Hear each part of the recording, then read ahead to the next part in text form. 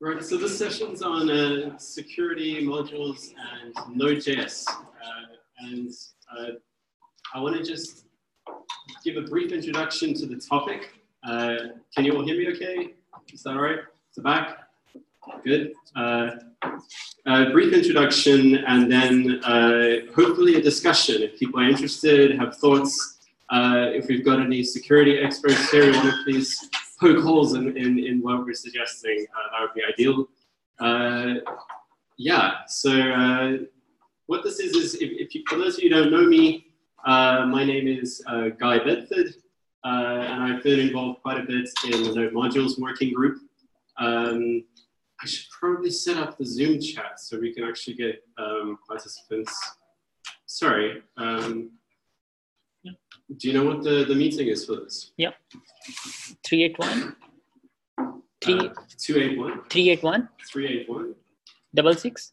66. 8642. 8642. Yeah. Certainly planning at once. Do not connect. Do not connect audio. Yeah, not because audio is coming from here. Yeah, otherwise you have feedback.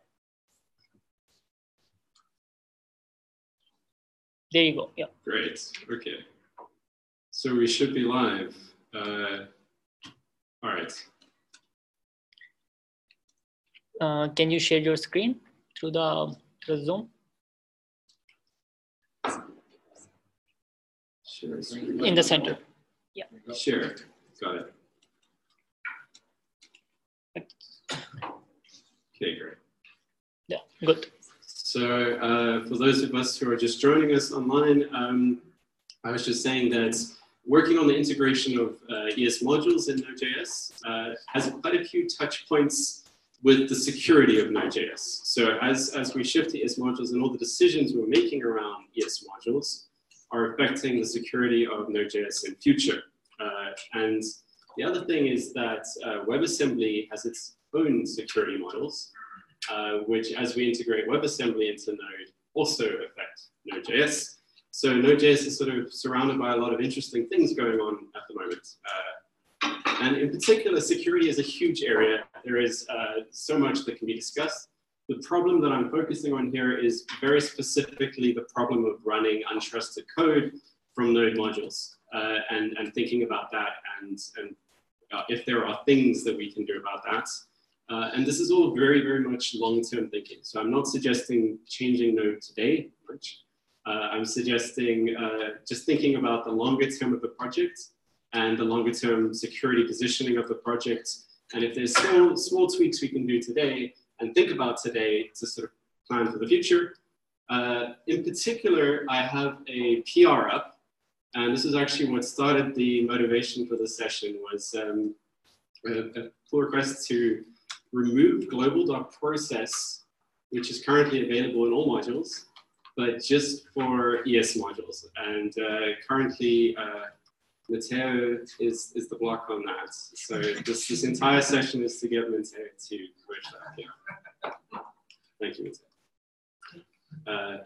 The inspiration here is almost entirely from the SES project, Secure ECMAScript project.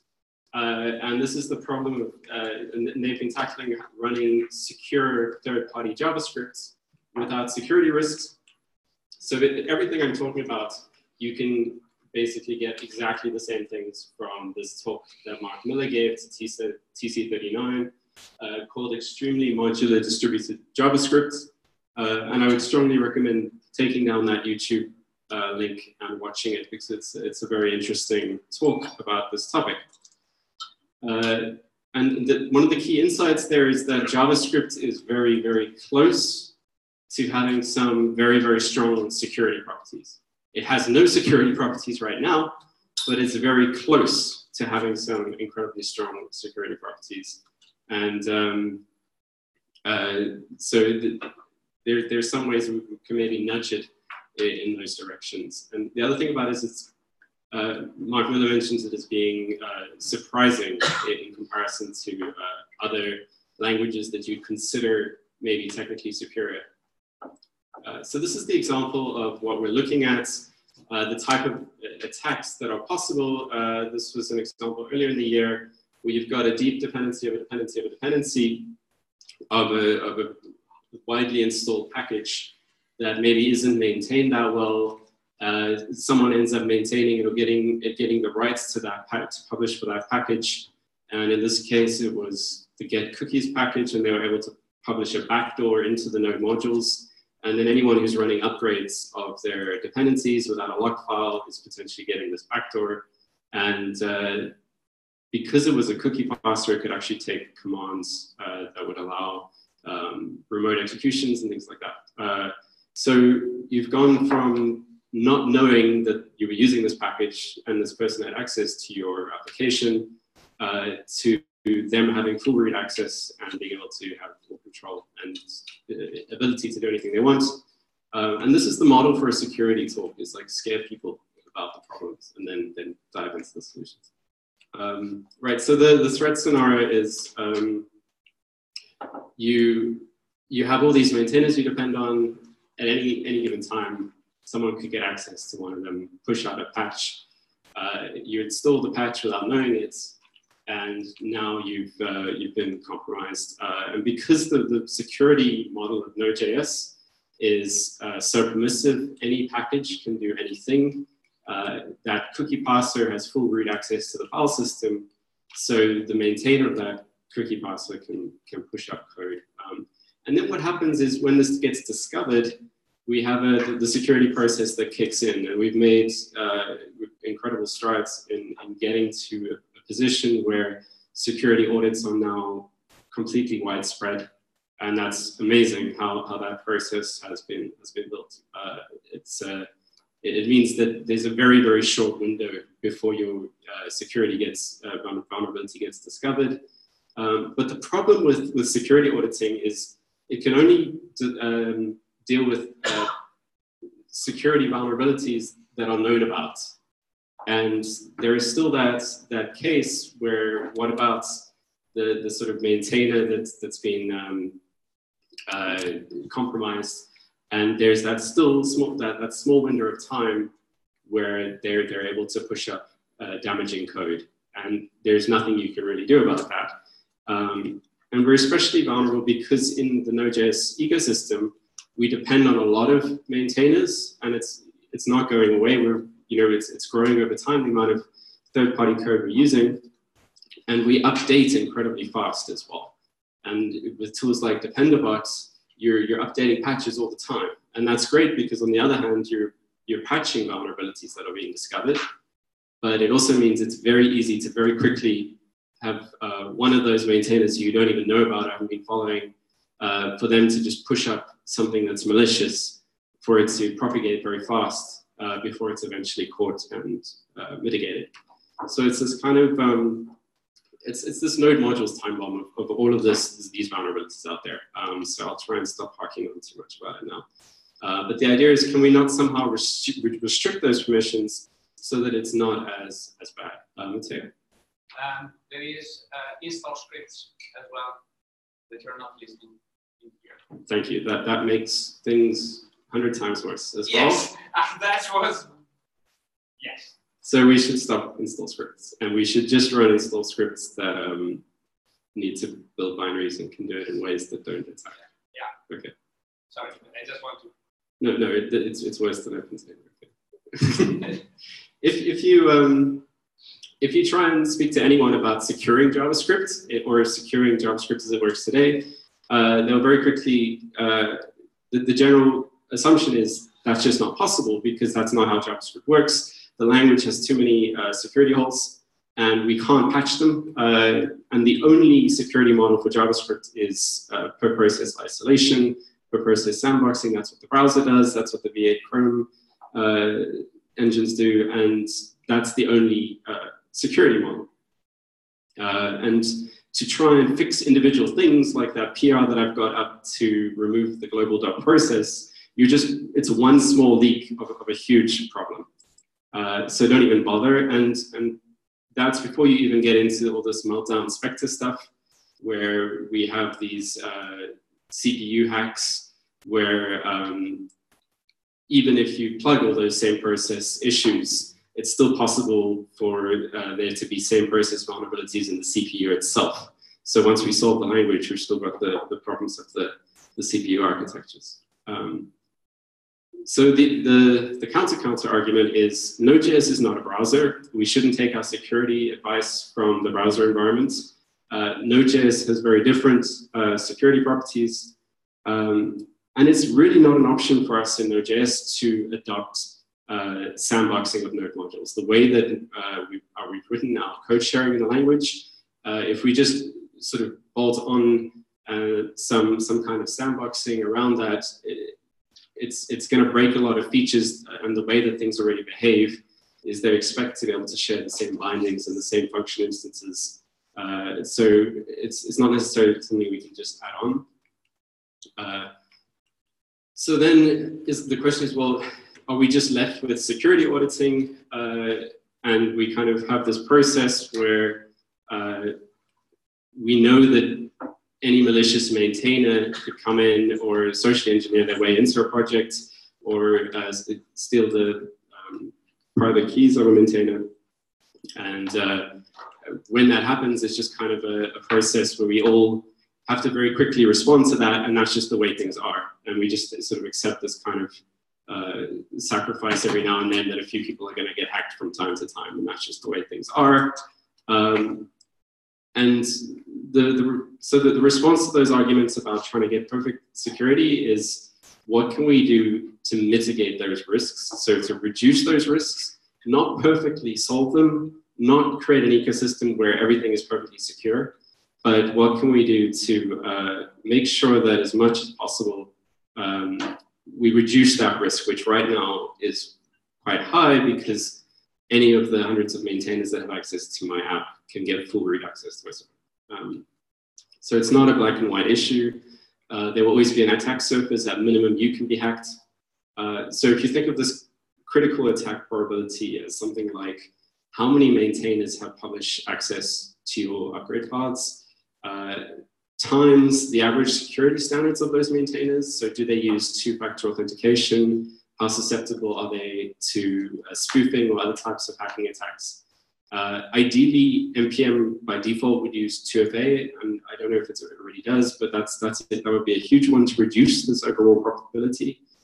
And then the third thing that factors into this probability is one thing that you might want to reach to NPM, and I don't know if that might be hacked, is as part of the install data from the registry gives us the information that was published as 2FA enabled, and that's probably valuable in this context. Sorry, came out of my head.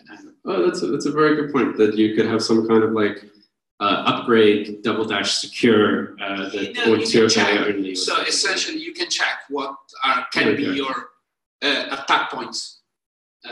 Essentially, it's not a solution, but at least you have data to measure that, and right now we don't. So you could say, I only want to get patch updates from or none, zero. Yeah, I want to manually update those. That's a great and check manually. Because that way you can drive the 2FA adoption as a user, as opposed to expecting it to be some kind of global thing that can be forced on all maintainers. Yeah. Okay. That's a great point. And then the third factor that comes into this attack probability is if that maintainer does get hacked, and we know that they're able to upgrade our packages, how capable are those maintainers, even if they wanted to get access to our systems? And at the moment, that's a 1. So any maintainer gets full access. The question is, can we possibly think of a way or an ecosystem in future where we could reduce that down so that its average is less than 1? And that's what we can mitigate. So if we can just start reducing that capability over time and reduce the permissions that we give, we could possibly start to mitigate this overall probability while also and then the other thing is, we don't want to just reduce this probability by reducing the number of maintainers our apps rely on. We don't want to retreat into some kind of Ludditism where we think now open source is insecure, we're just going to rely on our own company code or something like that. We want to encourage these healthy ecosystems where we can safely share code. And so if we can focus on these these other two, then we can compensate for the security risk. So I'm just going to take a step back and speak about the security model a little bit in WebAssembly. Here is an example of running WebAssembly through ES modules in Node.js today. That main should probably be a main.mjs, or I could have a package.json with a type module in the local folder.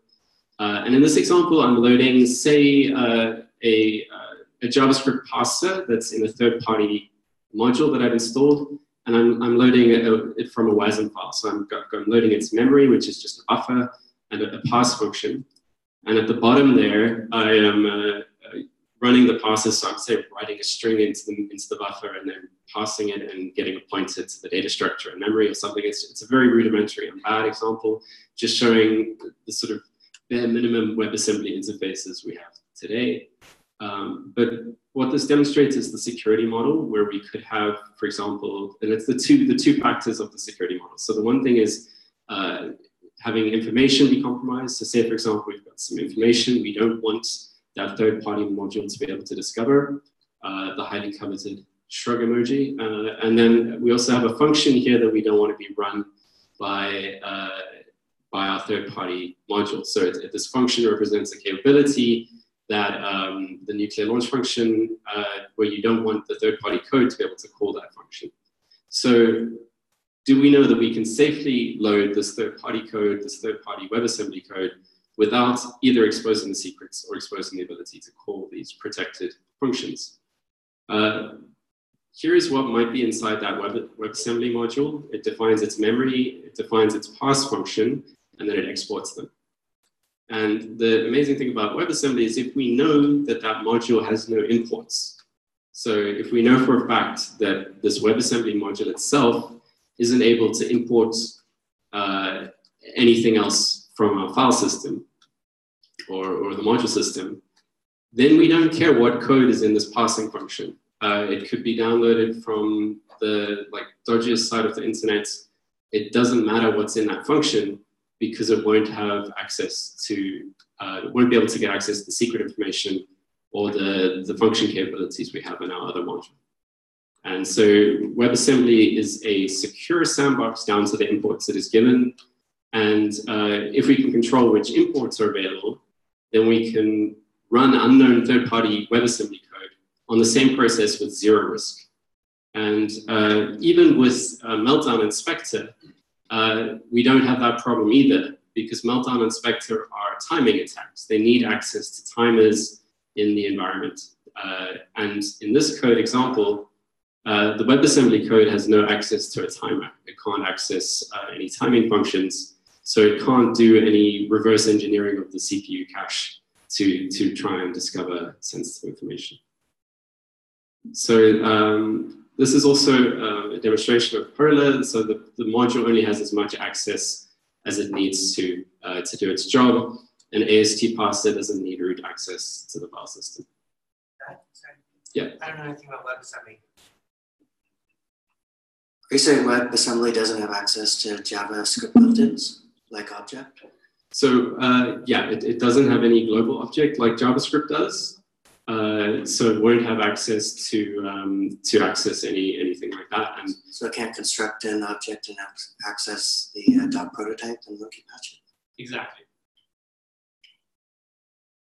Unlike every other programming language that anybody here has probably used much. And that's exactly the next thing I'm going to get to. So.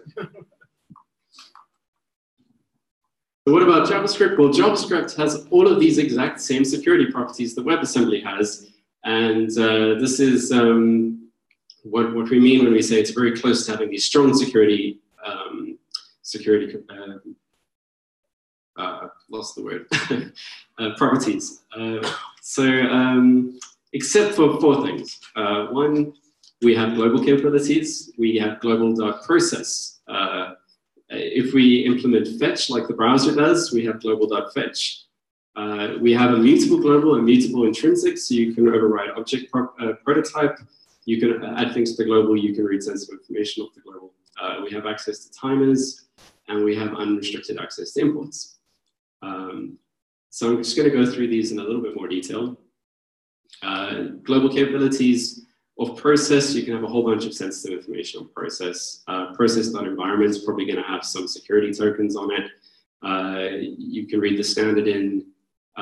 So these are all things that can contain sensitive private information that you don't want leaking out. And if we have a global fetch, well, so in this example, I've got like a JavaScript parser, and then underneath it can just have a whole bunch of code that steals secrets of the process environment. It can, you know, take all of those from the globals, and if we have a fetch global, it'll be able to share those secrets with a third-party server. And this is one of the arguments for why we probably don't want a fetch global in Node.js, and I would argue strongly against a fetch global in Node.js, is because it makes this global capability available to all third-party packages, which if we don't have, then those packages don't have the ability to share these secrets anymore. We've also got DL open. You can open any Node native binary and get full access to native interfaces. And we've got process.hrtime, which is ideal for doing the meltdown spectre type timing attacks, because you don't even have to construct a timer anymore to do those attacks. You've got this perfect CPU timer that you can use to detect when it's optimizing. The other thing is that these mutable globals and mutable intrinsics, you could have a third-party package that overrides JSON.stringify, and now you're using stringify in your app and it's behaving the same, but in the meantime, it could be stealing all that information that's running through JSON.stringify, so, and then sending it off to a third-party server. Object.toString.prototype.toString can be overridden to do the same thing. It has the this binding. So you've suddenly exposed, just by calling toString on an object without realizing it, you've exposed that object itself to some third-party code. And so these traps in JavaScript allow third-party code to intercept objects that you thought were only within your own application code. And here's an example, another example of ways in which you can inject into intrinsics. And this one's a little bit more convoluted, but say, for example, you have a walk function that has objects of two types, and it's either type A or it's type B, and the one type has a children property and the other type doesn't. And you check which type you've got by checking if you can do that property access and if it returns undefined. But that property access to x.children is going to go all the way down the prototype chain of object. So if some malicious code had defined children on the object prototype, it's got to get a trap, and it can also steal that object. In this example, the classes, these are not just objects, they're classes, and you could have potentially functions or capabilities on those objects as well that are being made available. So these are the ways in which we're spilling these security properties. Any questions on that?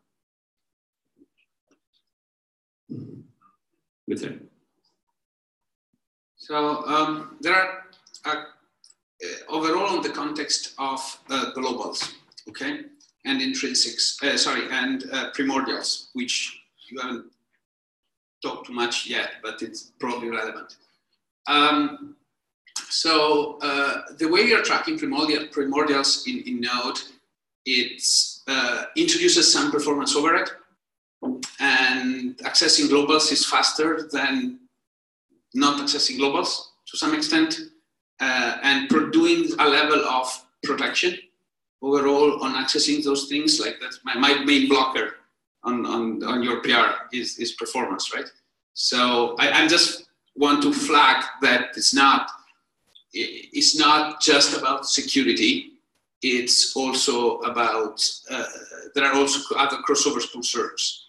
So it's a very.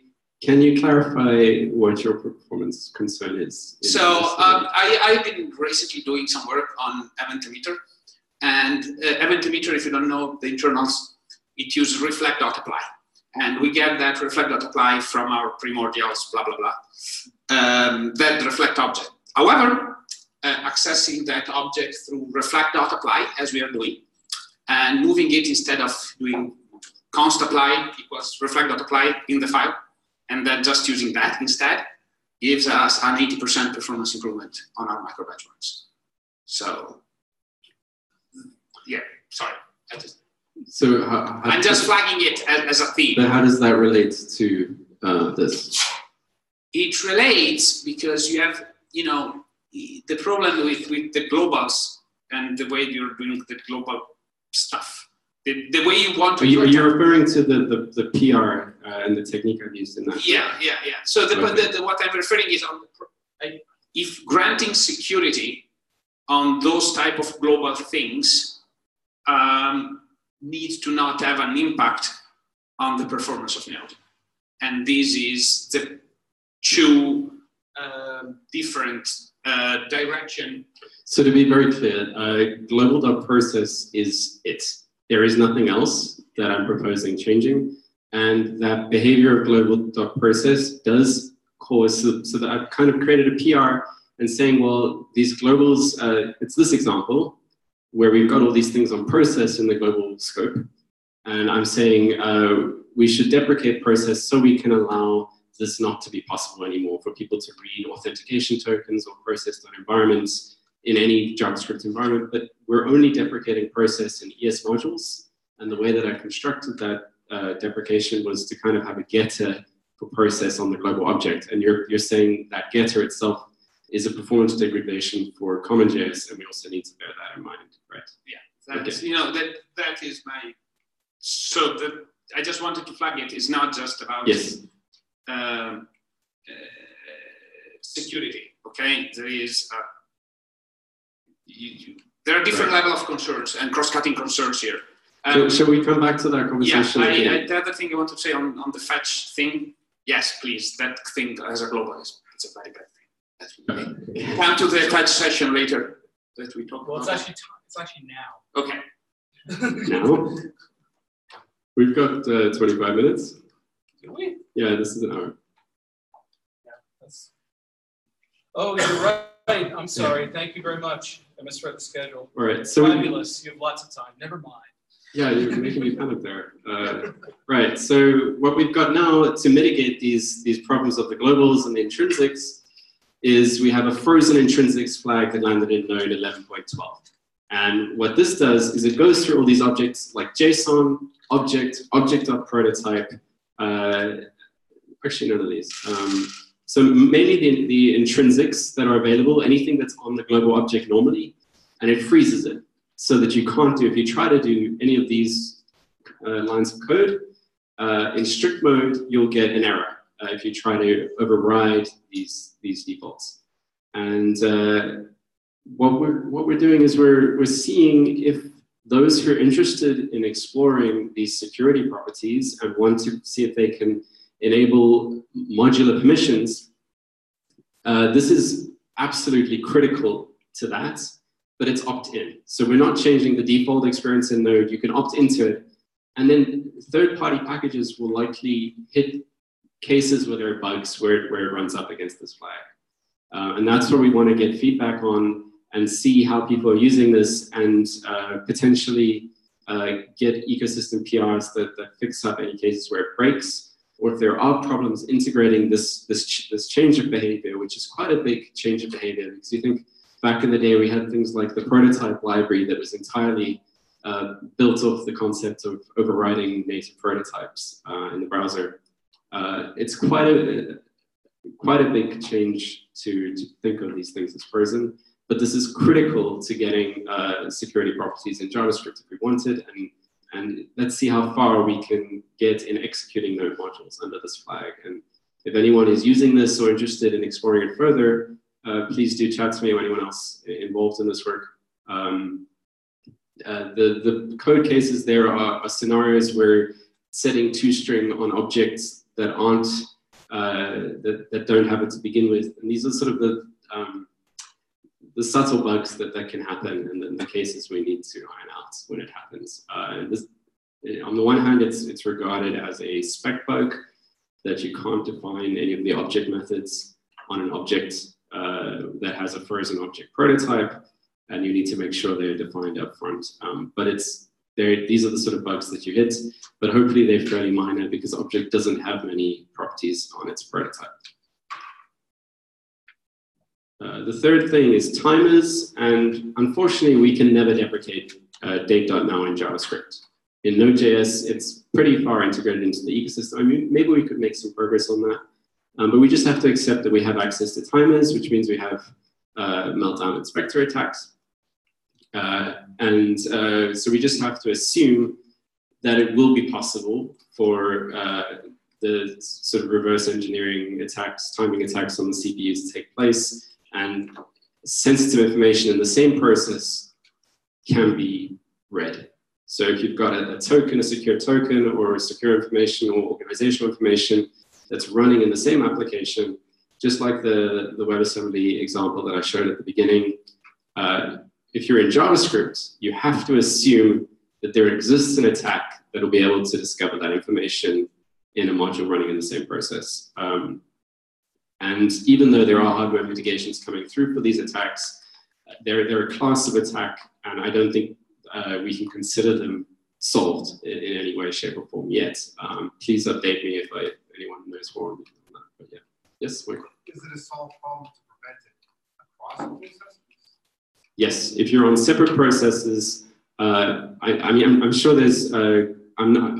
To be honest, I don't know if they do extend to those attacks. I mean, till they don't. We trust browser security teams, I guess, and they tell us that it's safe to have different processes, so we believe them.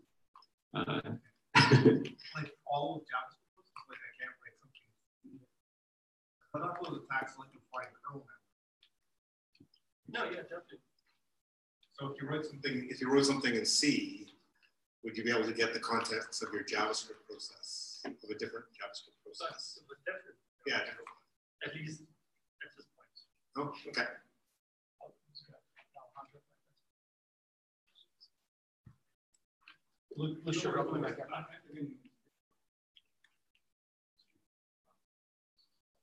Hey, I was going to ask about workers. It cannot be fixed in the terms of workers. It wouldn't change like how the ecosystem works now. If workers are running in the same process, then they also are susceptible to the attack, I believe. And we are not considering like modular permissions for workers regarding HR time or something like that. Well, right.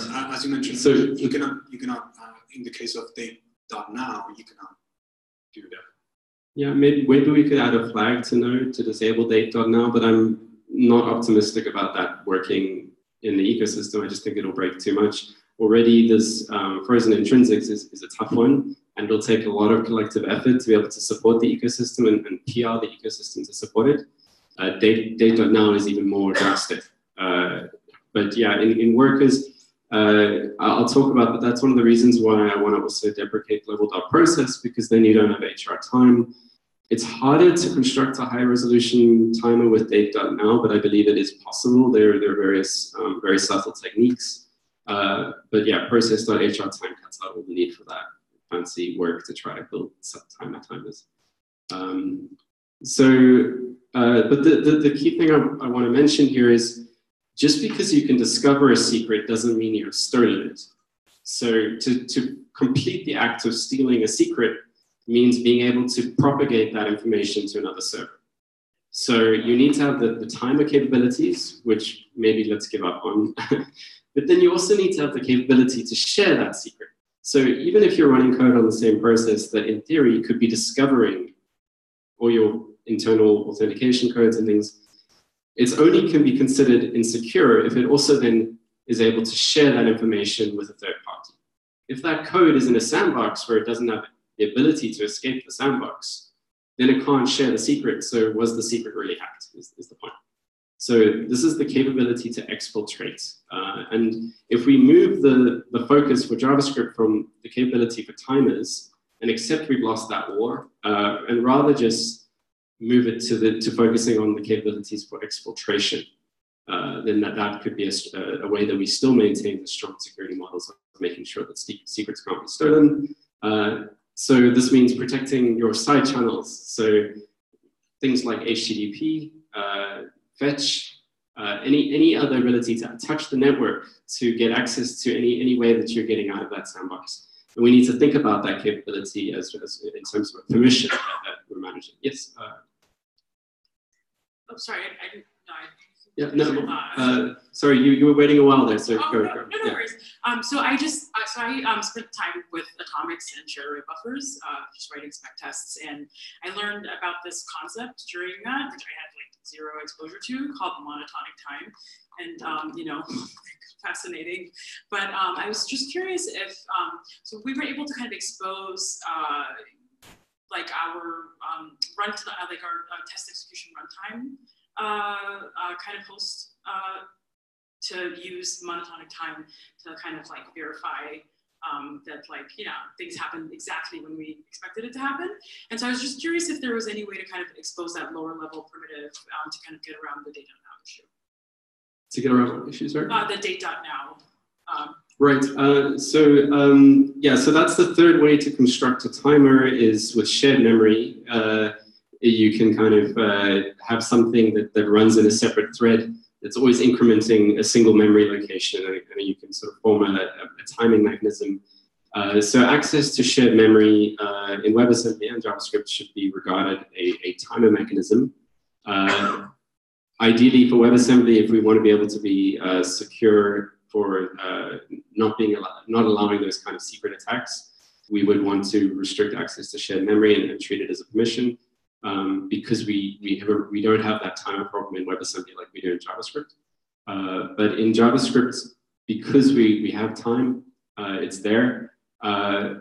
Unless we can get rid of date.now, that's it really. So the fact that there might be ways with shared memory to construct timers is, yeah, it could be another way of getting time out of it. So, sure.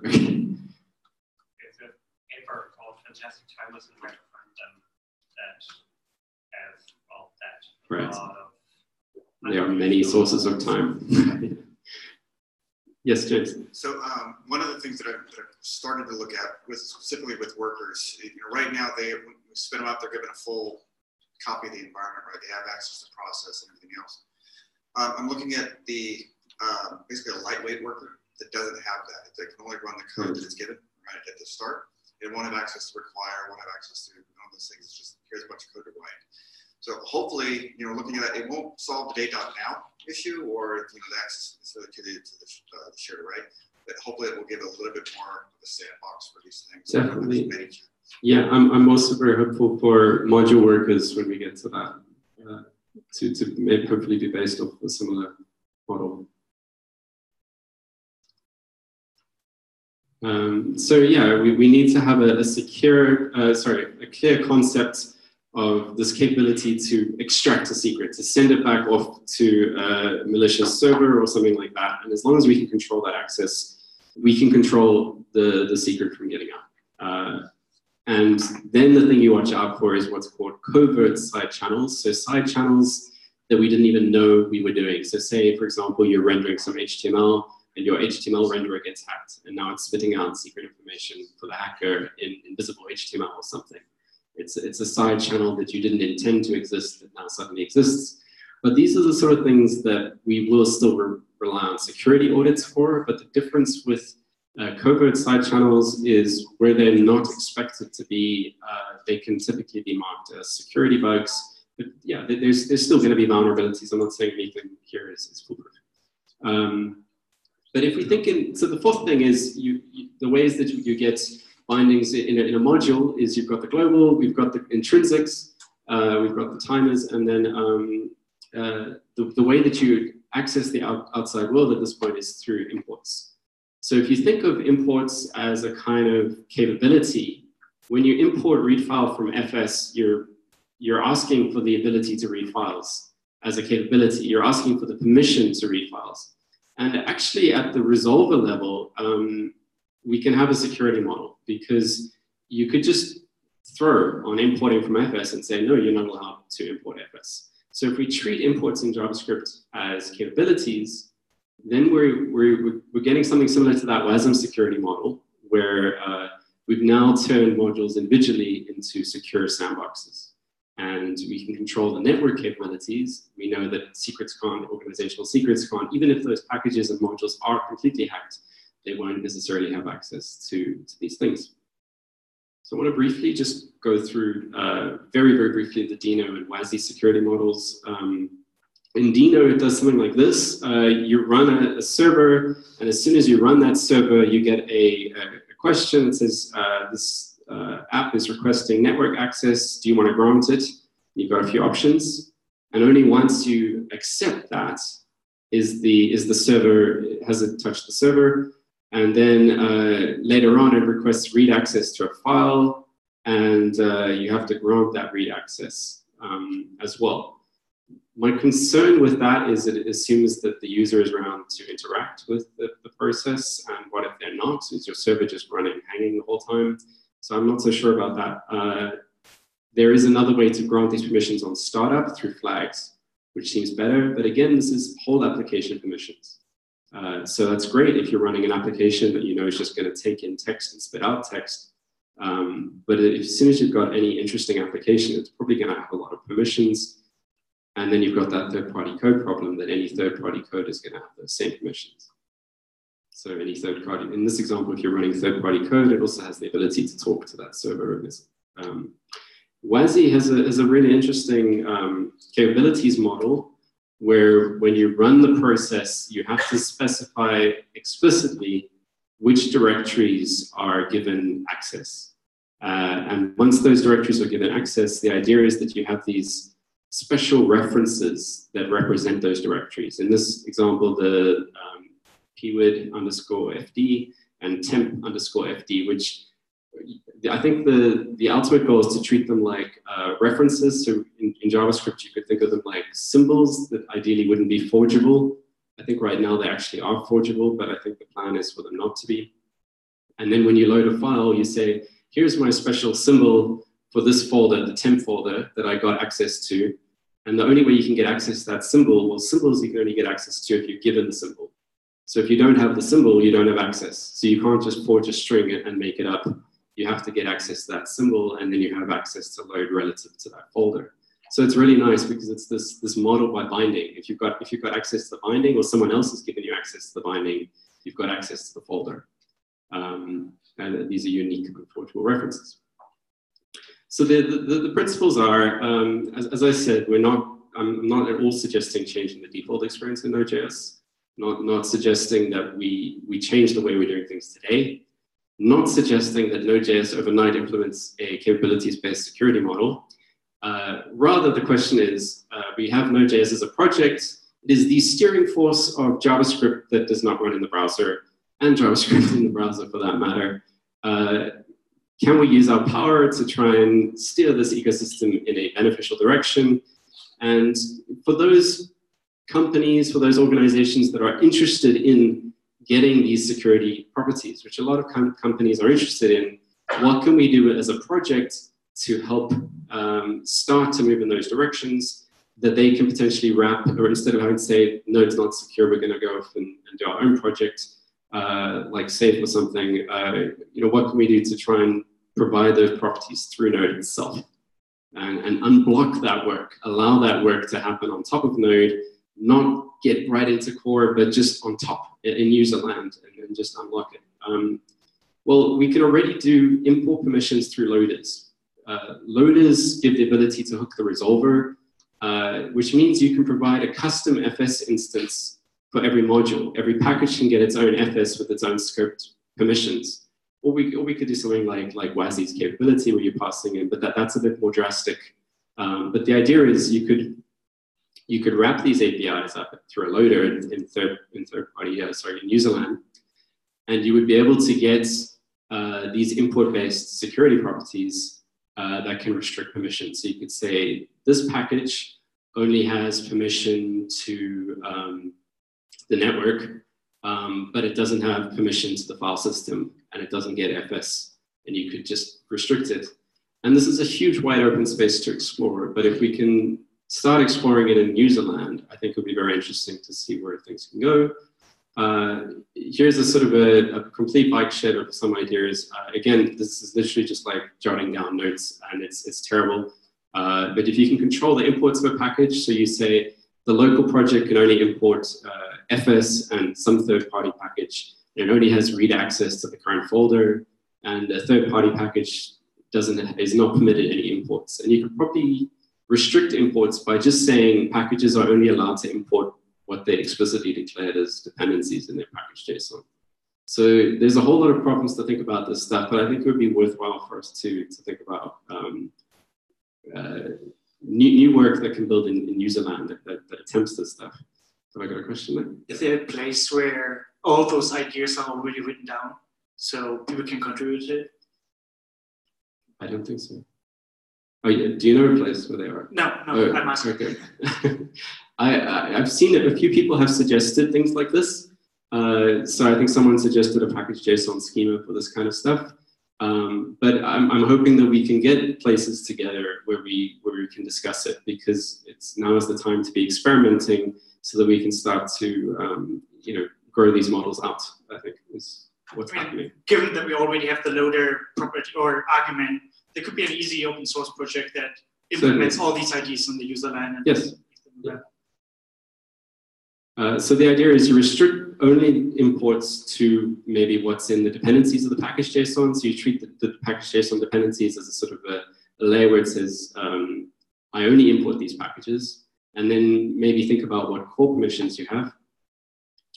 And then I was thinking sort of package management time. So as you install a package, you kind of verify the permissions then, as opposed to during runtime like Dino, where you could say, I can see what these packages are depending on, and then you have some kind of policy file that's treated a bit like a lock file, where you sort of know what each package is accessing, so that if it tries to change its security policy on an upgrade path, then you can be prompted for it on install, and then reprompt. And again, there's huge usability spaces here. Lots of space to make horrible, complicated things that are a pain to use, but that's why it should be. That's why we should be exploring and prototyping and seeing what ideas we can come up with in these spaces. Again, maybe install time is not the right time, but I kind of like the idea of install time permissions. I don't know, but we should be having these discussions. So to summarize, if we can deprecate Mateo global.process and do not implement further global capabilities, then if you in your company want security and you can execute under frozen intrinsics and frozen global, if we accept that we've lost the war on timers and just allow people to, and just focus on the ability to not get secrets out and assume that people are going to be able to use Meltdown Spectre to discover them, then we can play around with import and permission models on top of that. And that gives us comprehensive modular security. So that's a complete picture. That's plugging all the leaks. And please, if you can see another leak, let me know. But coming from the direction that Agoric have worked out, that is the complete picture of modular security. So that's what I mean by being very close to these strong security properties, because you can't access anything else outside the module.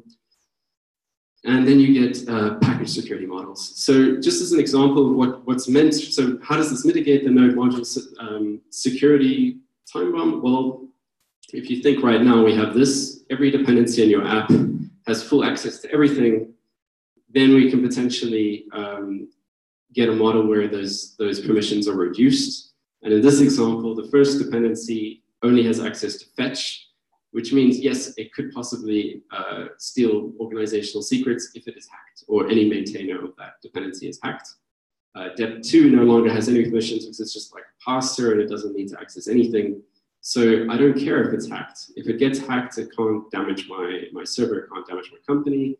Dep3 only has access to read from the local folder. So if it gets hacked, yes, it can read sensitive information, but it doesn't have network access or side channel access, so it can't exfiltrate those secrets. So I don't actually care if Dep3 gets hacked. If Dep4 gets hacked, it's got access to fetch and the read, So that is a worrying one because it can share organizational secrets, and Deb 5 has write access, so that can probably become a full root and a full backdoor situation. But we've gone from having 5 dependencies that would immediately get root access if they were hacked, to just having 1 dependency that leads to root access and 2 dependencies that leads to the possible loss of sensitive information. And that's the idea of a reduced attack surface and mitigating that risk, because we've reduced the risk.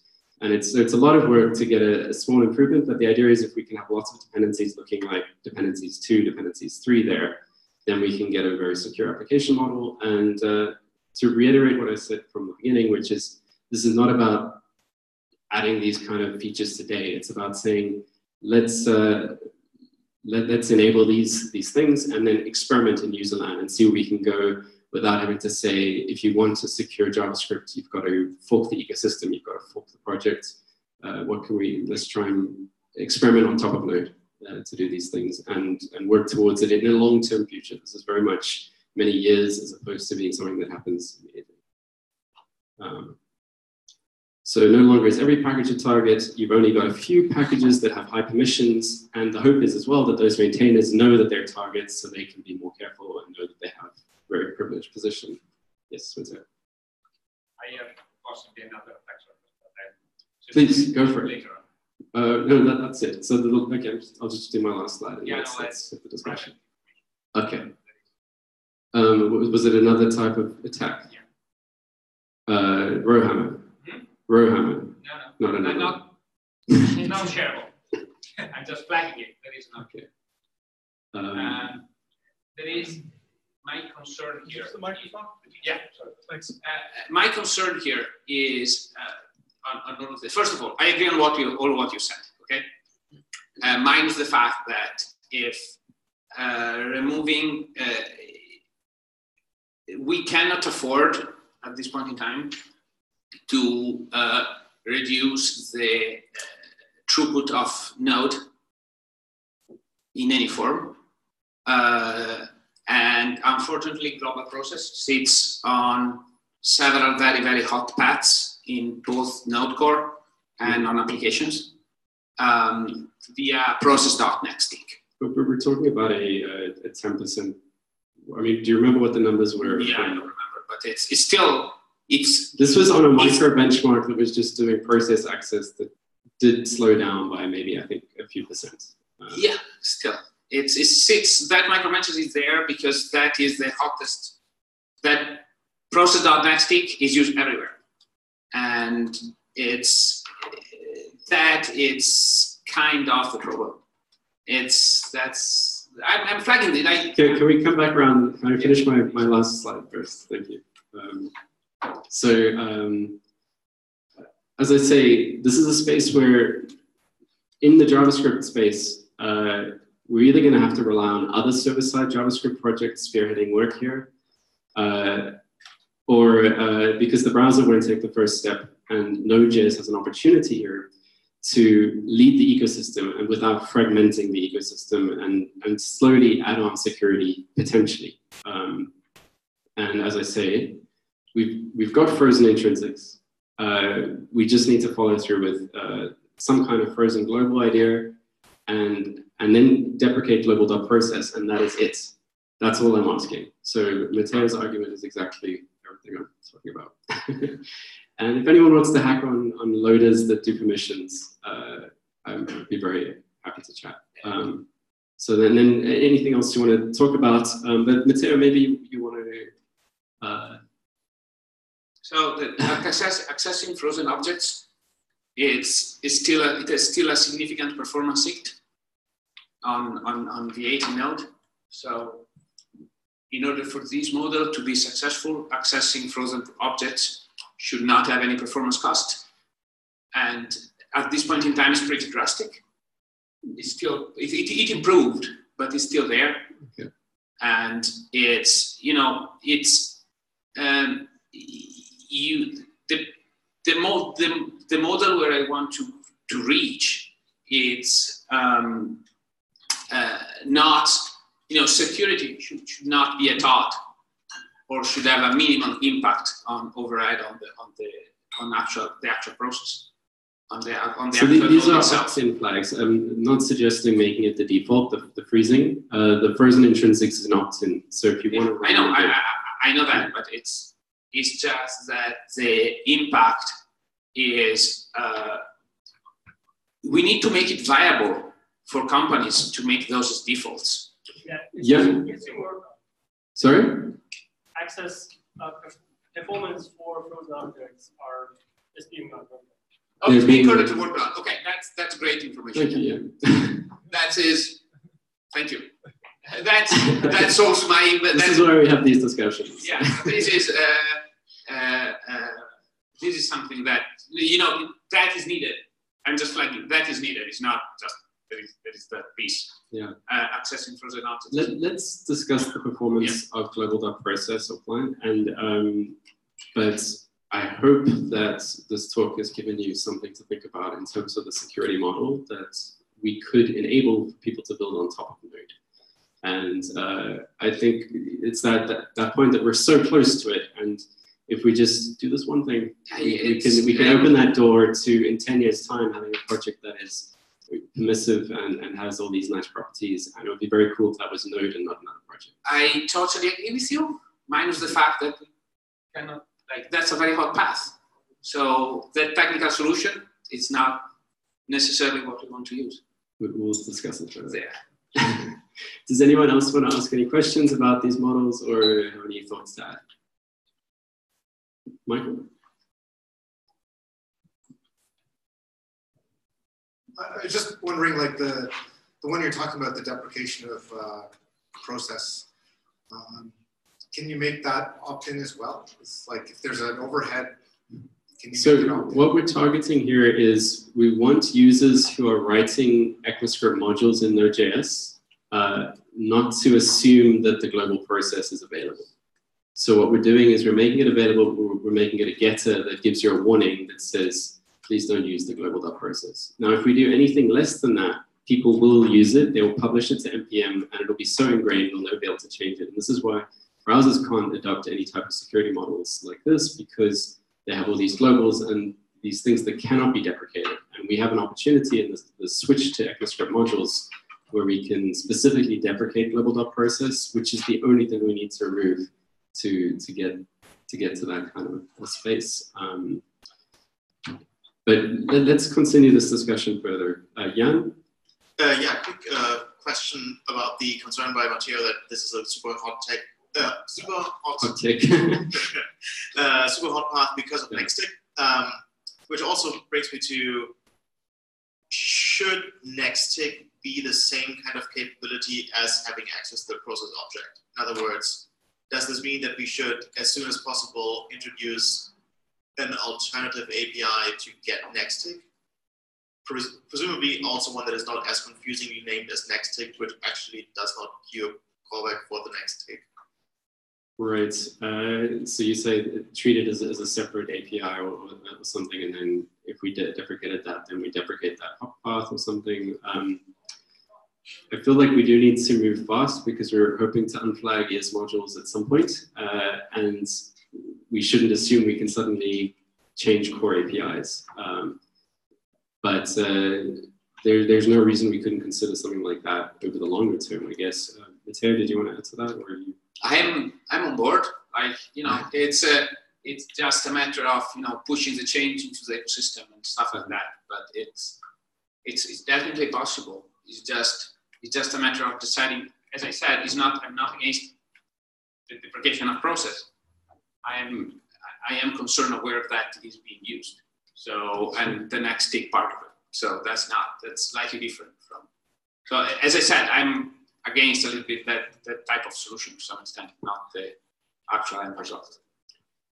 I forgot to ask for questions from online. I don't know if we have any. Let's just see if we've got any questions in the chat. No. Yeah, I don't see any questions there. So we'll call it there, and thanks everyone. And please chat further with any of us from the modules group or myself about this work if you're interested in discussing it. Thank you.